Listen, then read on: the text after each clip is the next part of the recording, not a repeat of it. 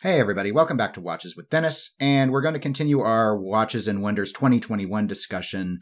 This time we will be focusing on Cartier.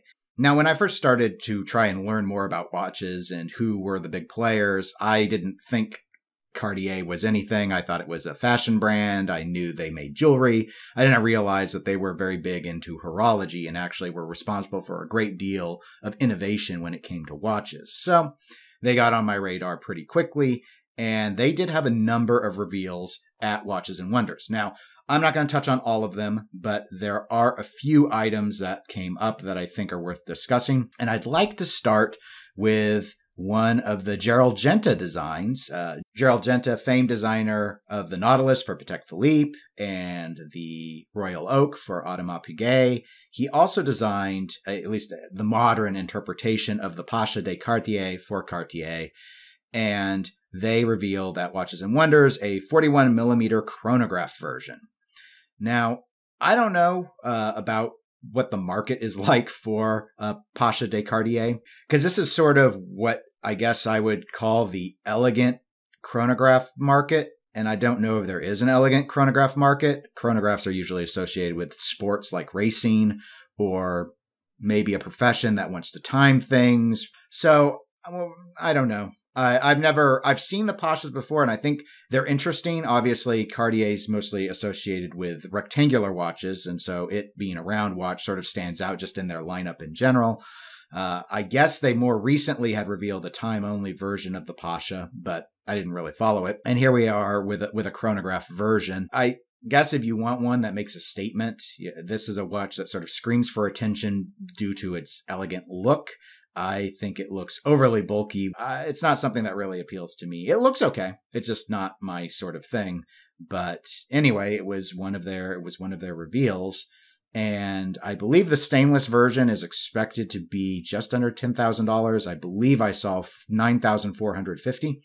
And then that ranges up all the way into, I believe, over $20,000 for the gold version. So obviously it's at the higher end price-wise compared to a lot of watches, or what we might consider as it's sort of at the normal end, I guess, for Cartier. I don't know. Compared to some of the Tanks and Santos and such, this runs high even for that. So it's not an inexpensive watch, but if you're looking for an elegant chronograph, Cartier is trying to have you covered. So that was one of the watches that I thought was sort of noteworthy that came up during Watches and Wonders. The next Watches and Wonders reveal that I want to discuss that Cartier did was and forgive me, I don't speak French, but I believe it's pronounced Cloche de Cartier. And I hate it. I hate it, but it's worth talking about. So one thing that I learned when I was researching Cartier was that they do take risks. So obviously their Crash is a famous watch that looks like it was in an automobile accident. And they've been willing to do really avant-garde designs. The problem for me is generally avant-garde is code for I'll hate it because it's just too out there for me to ever want to wear. But this may appeal to some people, and it definitely is unique. So the Cloche de Cartier and Cloche, I believe, is French for bell. And as you can see from the image, it's definitely a bell-inspired shape. It's asymmetrical when you look at it straight on. When you look at it as it would be mounted on the wrist, you're probably going to think, well, this looks like the letter D. It's bulging out towards the right. It's not symmetrical. Why would I wear this? But if you orient it so that the crown is at the top of your field of vision, now all of a sudden you have balance. It is a symmetrical design, just not how it affixes to the wrist. You can tell that the finishing is really well done. This is not a sports watch style. This is in the Privé collection, I believe. And the metals this is coming in are gold, platinum, and rose gold. So I'm sure that all the prices are going to be five figures for this watch. The thing that bothers me isn't that, I mean, it looks nice. I don't think I could ever get past that the 12 o'clock position is when you're wearing the watch at the 3 o'clock. And I don't think I can do it. I've been okay with like Vacheron Constantin has had, I know they have a watch, I'm sure others do as well, where it's a little askew. So like if you're holding a steering wheel, the 12 o'clock would be straight up for you. And I see where this gets at that. you could wear this watch and say you're typing on a keyboard and you look straight down, and assuming that you're in perfect ergonomic alignment, that 12 is going to be straight ahead. I mean, it's going to be oriented properly. You won't have to twist your wrist to look at it.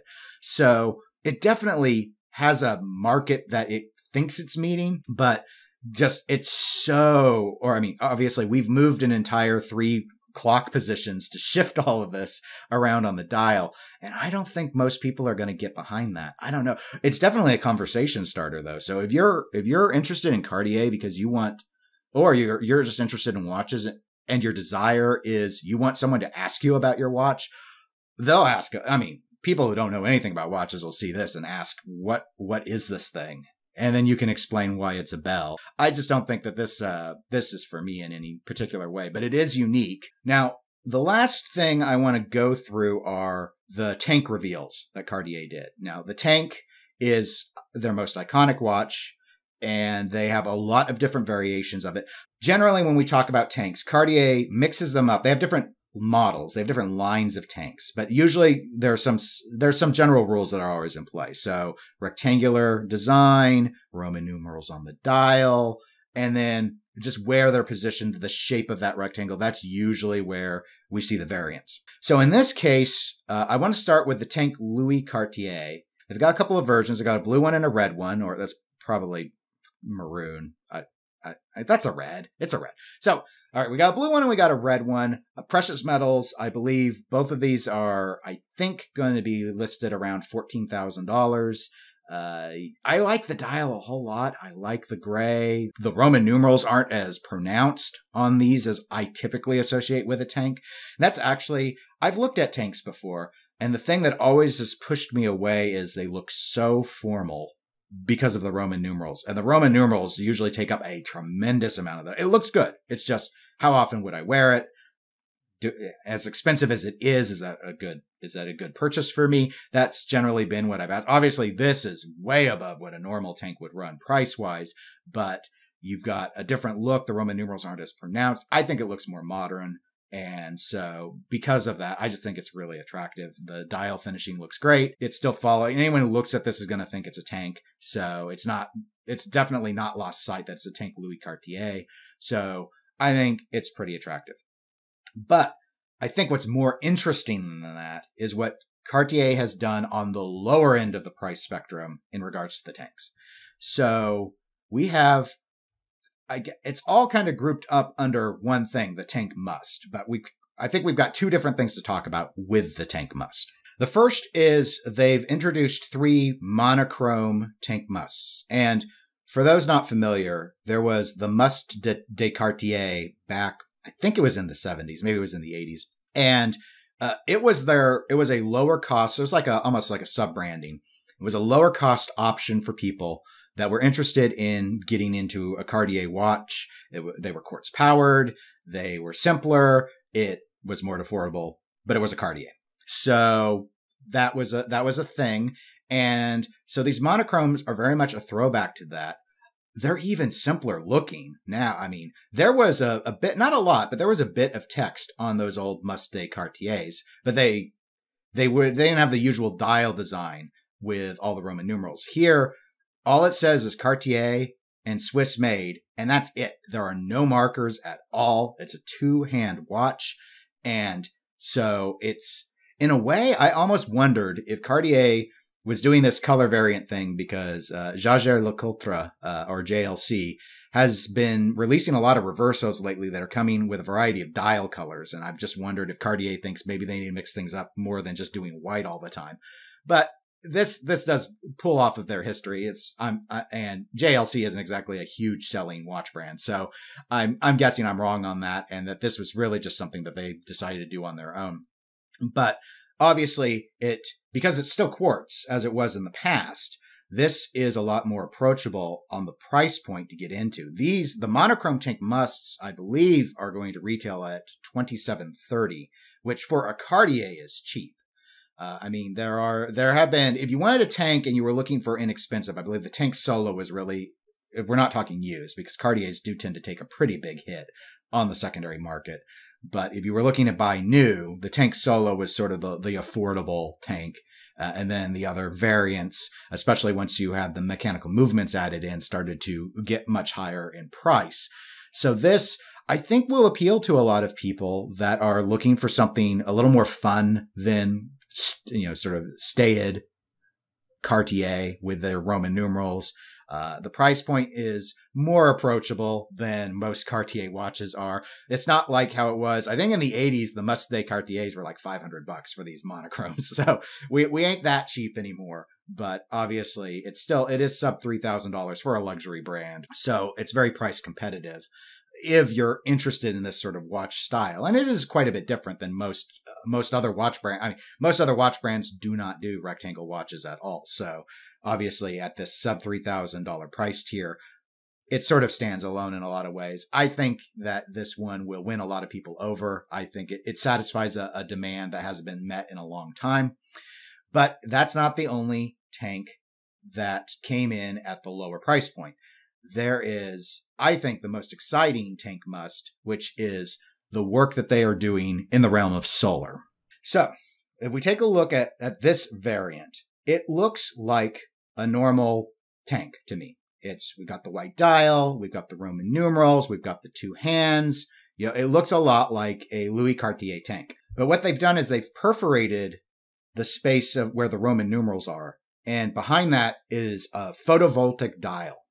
And so when it's solar powered. So when the light hits it, the watch generates electricity and then it charges the battery. And Cartier is indicating, I believe, a 16-year life expectancy on that battery before it needs servicing or replacement. They've spent years working on this. Now, solar technology for watches dates back to the mid-70s with Citizen, but the trick for them, the challenge that they were trying to overcome was, how do we make a solar-powered tank that looks like any other tank? And when I look at the photos of this, I cannot tell that this watch is any different than a regular quartz or a mechanical. It looks just exactly like a tank. But because it's got a rechargeable battery, I think it's way more attractive being solar powered than a traditional quartz watches. Granted, my biggest issue with quartz watches is I don't like to have to deal with the battery every 2 to 3 years, especially when so many mechanical watches at this point have a service interval of 5 to 10 years. And that's just on paper. You may get further than that before you actually have to send it to a watchmaker. Granted, changing a battery out is easier and cheaper than getting a mechanical watch service, but I just don't like dealing with it. So I've always been really attracted to the rechargeable ones because they last longer before you have to deal with that. It's nice to know that, if it runs down, it runs down and you can just put it back out in the sun and it's going to come back into play. And in regards to this tank must, what's really exciting about it is on these, it's got a faux leather strap, and that variant, I believe, is $2,480. So for Cartier, this is real cheap. And in fact, I think the whole range on the solar is like $2,480 to about $2,600, $2,610, depending on a few options. Obviously, the tank lineup is really broad when you consider all of them, including like the large ones that are mechanical, the smaller ones, the ones that are quartz, and now with the solar power and the monochrome and all that, it gets a little confusing. Anyway, it's like solar's not new, yet doing it like this, actually pulling it off so you can't tell. Like, you can't see the solar plating. It doesn't look like some eco watch. It looks like a regular Cartier. That's pretty impressive. And that it's all done to actually reduce the cost. It's on the low end watch that makes it so much more approachable. I think it's a big winner. I think pretty much all of their tank announcements that Cartier has done at Watches and Wonders are winners. I don't dislike any of them. What are your all thoughts on Cartier and what they've revealed at Watches and Wonders for 2021? Go ahead and comment below.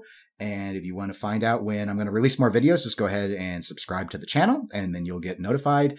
And other than that, I'll talk to y'all next time. Take care, everybody.